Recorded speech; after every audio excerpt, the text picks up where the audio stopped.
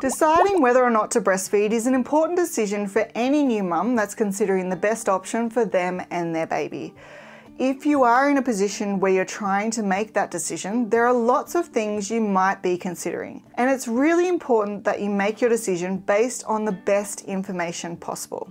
Unfortunately, there's still a few commonly held beliefs that exist around breastfeeding that, despite us now knowing aren't true, continue to persist.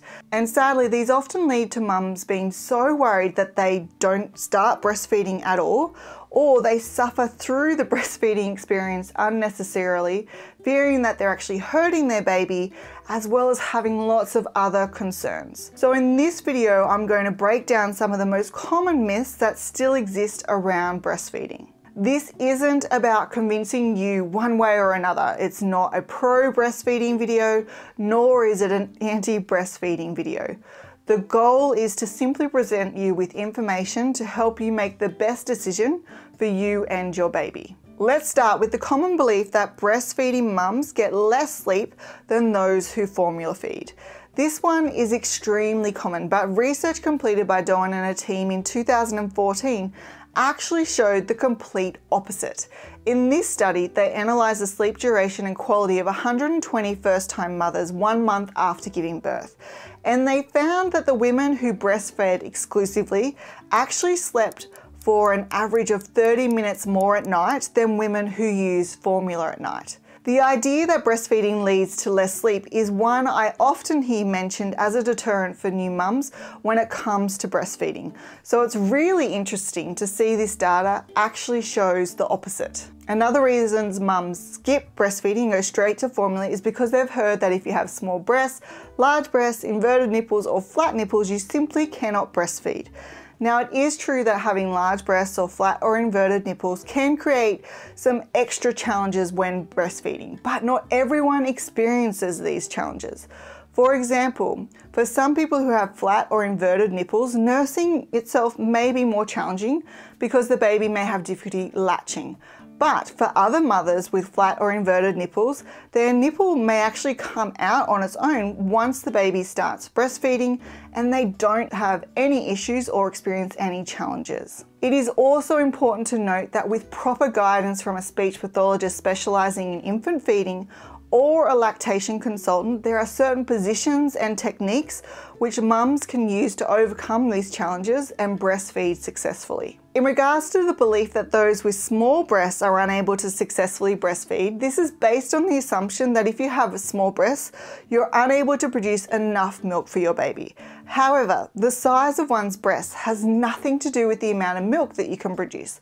The size of your breast depends on how much fatty tissue you have, but fatty tissue itself does not produce milk. In fact, it's the glandular or the milk-producing tissues in your breast that produce milk. And your milk supply is determined by how much and how often your baby feeds, and not by the size or shape of your breasts. When your baby sucks at your breast, a message is sent to the brain, and the brain then signals the hormones prolactin and oxytocin to be released. And prolactin causes the milk-making tissues to begin making milk, building up your milk supply. And oxytocin causes muscles around the milk-making tissues to push out or release the milk that's already there. Basically, the more milk your baby drinks, the more milk your body will make. This leads me on to the next potential barrier to breastfeeding, which is the belief that many mothers can't produce enough milk. Many mothers feel that they have a low milk supply or their milk is simply not good enough when their baby becomes unsettled. But this is usually not the case. Almost all mothers produce the right amount of milk for their babies without needing to supplement with a bottle of formula. There is only a small percentage of women, in fact less than 2%, who have a rare condition where their breasts don't produce enough milk because of insufficient glandular tissue. In addition to these beliefs which deter new mums from attempting to breastfeed their little one, there are a few other beliefs that are simply incorrect and can stop new mums from seeking help to make their breastfeeding journey easier and instead lead to them ceasing breastfeeding because they believe these are just facts. The first one being breastfeeding should be painful. During the first few days, while your body and your baby adjust to nursing, it's common to experience some nipple tenderness or discomfort when your baby first attaches to the breast. But this sensation should fade and then resolve during the first few minutes of each feed. Breastfeeding should not be painful. It's also not normal to experience pain between feedings or have cracked, damaged, or bleeding nipples.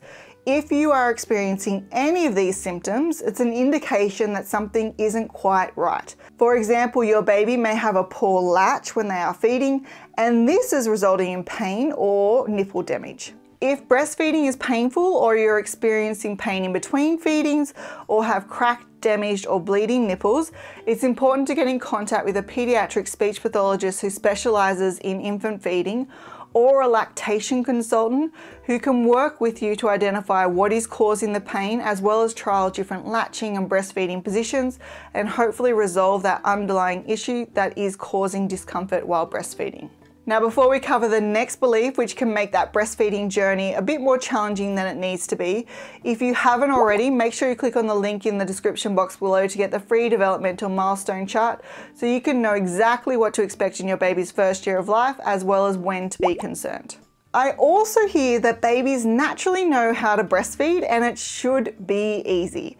Babies are born with a sucking reflex and a rooting reflex, which can help with breastfeeding, but that doesn't mean that your baby is going to know exactly what to do. Breastfeeding is something that you and your baby will learn to do together. Together, you will figure out which breastfeeding position works best for you and your baby, as well as which latching technique you should use to help your baby correctly attach to the breast. New mums also believe that you should not breastfeed if you're sick and cease breastfeeding at this point. But continuing to breastfeed your baby when you're unwell is safe and can actually be good for your baby. And this is for two reasons. Firstly, it is highly unlikely your baby is actually going to catch the illness through your breast milk. And secondly, your mature immune system will develop antibodies and white blood cells to fight the illness. And when you are breastfeeding, you pass along these antibodies to the illness to your baby. And these antibodies and white blood cells will reduce the risk of your baby getting the same illness. And if they do get the illness, it will help them to get well faster. Medication is another reason parents feel like they need to stop breastfeeding when they're sick. But the good news is that most medications are safe to take when breastfeeding, or a safe alternative can be substituted. You just need to make sure that you inform your doctor that you are breastfeeding, and they should be able to provide suitable medication for you to use while breastfeeding. Many parents are also under the impression that once their baby gets teeth, they need to put up with being bitten by their little one while they are feeding, or stop breastfeeding. But biting should not go hand in hand with breastfeeding. This is because when a baby is actively breastfeeding, it is physically impossible for them to bite, as their tongue actually covers their bottom gum and their teeth. It's only when your baby isn't actively feeding that they might actually bite. And if your baby does bite, you may notice that it's either at the beginning or end of a feed and your baby is trying to communicate something to you. They might be trying to tell you that they're frustrated because the milk isn't coming quickly enough, or they're full and they're just ready to play, or they are teething. Once you identify what your baby is trying to communicate to you, you can implement strategies to address their needs and stop that biting behavior. For example, if your baby is teething, you could give your baby something hard or cold to chew on before a feed, and this will help to alleviate that inflammation as well as that teething pain they're experiencing, which will stop that biting after a breastfeed. Now, if your little one is biting you before or after a feed and you know it is because they are teething, then make sure you watch this video next to find out 5 different baby teething remedies that actually work so you can use them with your little one. And before you go, if you've liked this video, make sure you hit that like button and subscribe so you don't miss the next video.